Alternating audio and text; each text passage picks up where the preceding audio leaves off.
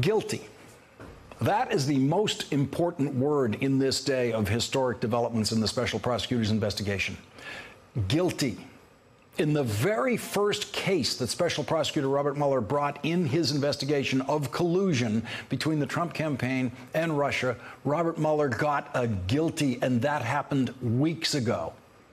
But we learned about it today, on the same day that Robert Mueller indicted Paul Manafort and his associate Rick Gates on 12 counts, including conspiracy against the United States.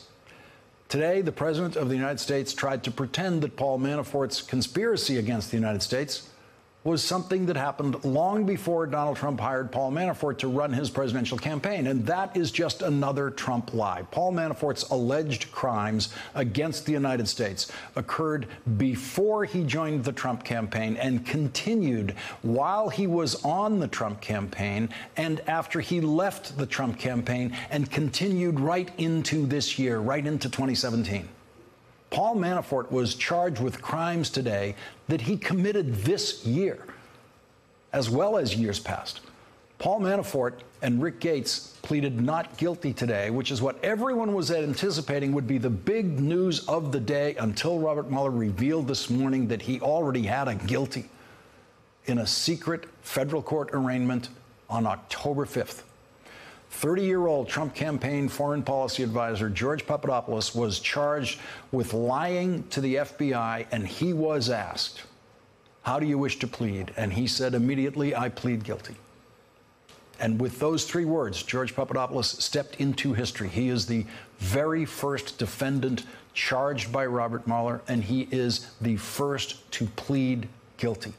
The question tonight, rattling the Trump White House, and no doubt making Donald Trump's insomnia all the more acute tonight, is, has George Papadopoulos just become the E. Howard Hunt of this investigation? E. Howard Hunt was the first to plead guilty in the Watergate investigation that brought down the Nixon presidency.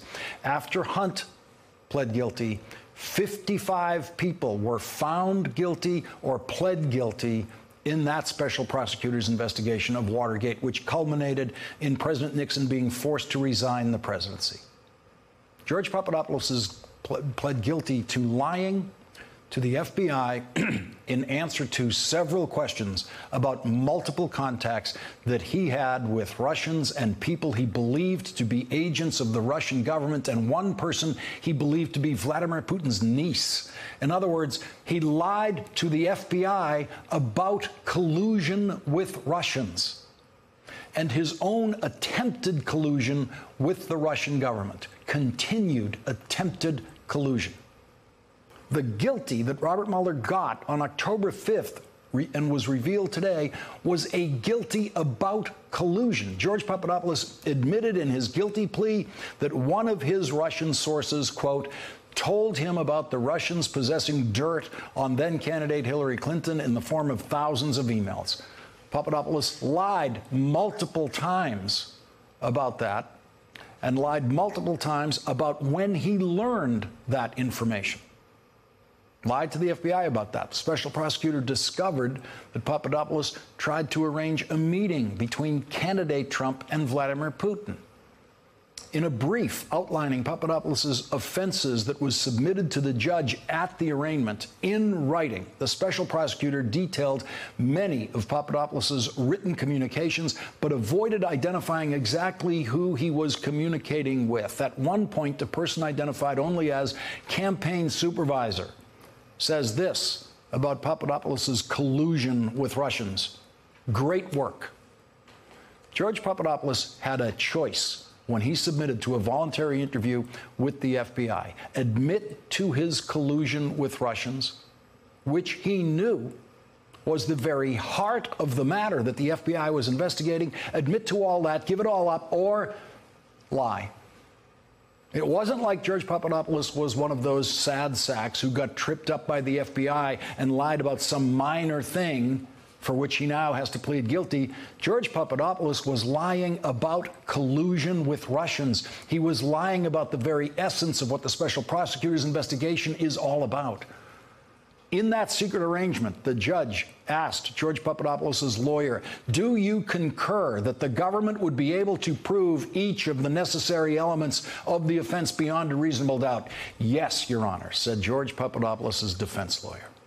The judge then asked Papadopoulos if he read the special prosecutor's statement of offense detailing all of the lies that George Papadopoulos told the FBI. The judge said, did you read the document carefully? Papadopoulos said, yes, I did, Your Honor. The judge said, is everything in that document true? Yes, it is, Your Honor. The bad news for President Trump is that George Papadopoulos secretly pled guilty 3 weeks ago, and the even worse news for Donald Trump is that George Papadopoulos is cooperating with the special prosecutor, telling the special prosecutor everything he knows, and George Papadopoulos knows that his future depends on him telling the truth. His sentence depends on him telling the truth. He pled guilty 3 weeks ago to a federal felony that carries a maximum sentence of 5 years in prison and a maximum fine of $250,000. At his secret arrangement, the judge told George Papadopoulos that if he continued to fully cooperate with the special prosecutor, his prison sentence could be, quote, between 0 to 6 months, and that his fine could be, quote, between $500 and $9,500. The judge then told George Papadopoulos that it was completely within the judge's discretion to impose a sentence that is either higher or lower than those guidelines that he just explained to him. And so even though George Papadopoulos had already said that he wanted to plead guilty, the judge, following standard procedure in an arraignment like this, took all the time necessary to explain to the defendant all of his rights, and then said, so, Mr. Papadopoulos, are you ready to make a decision about whether you want to enter a plea of guilty or whether you wish to go to trial in this case? Yes, Your Honor, said Papadopoulos. And what's your decision? Asked the judge. I'd like to plead guilty, Your Honor. And are you entering this plea of guilty voluntarily and of your own free will because you are guilty and for no other reason? Yes, Your Honor. Hey there, I'm Chris Hayes from MSNBC. Thanks for watching MSNBC on YouTube. If you want to keep up to date with the videos we're putting out, you can click subscribe just below me or click over on this list to see lots of other great videos.